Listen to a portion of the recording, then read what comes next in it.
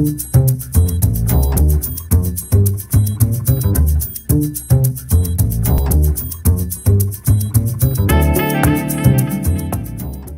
congratulations to your new report on new technologies and nuclear disarmament. Thank you.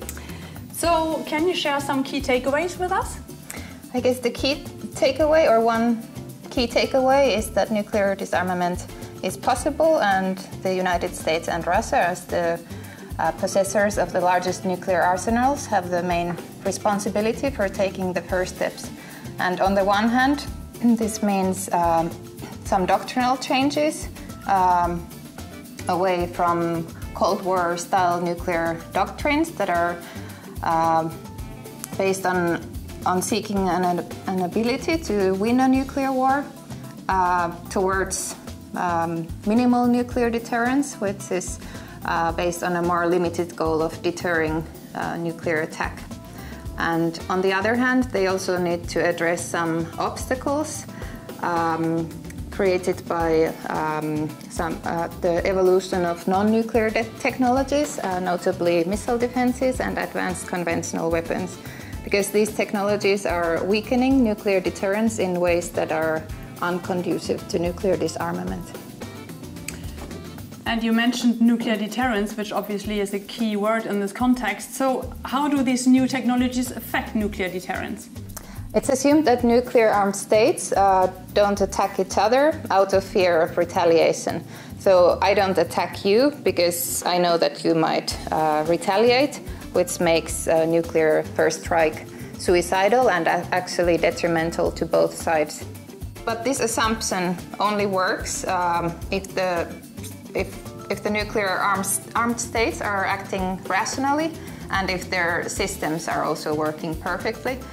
And it also requires that the other side is able to retaliate in kind, meaning that if it's attacked, then it has survivable second strike nuclear forces that can still do the retaliation.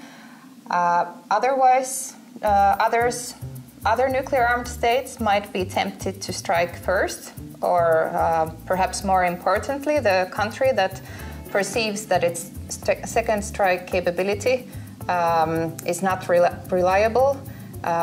It will try to boost its nuclear forces by modernizing them or increasing their numbers. Some of the new or evolving technologies are actually questioning the effectiveness of second strike nuclear forces, notably missile defenses and precision strike weapons, and also cyber capabilities. And unfortunately, this is already reality. I mean, China and Russia have tried to boost their nuclear arsenals in response to US missile defenses, and US plans to develop long-range precision strike weapons. Whereas Russia has focused on developing new kinds of nuclear weapons, China has or is increasing its nuclear arsenal.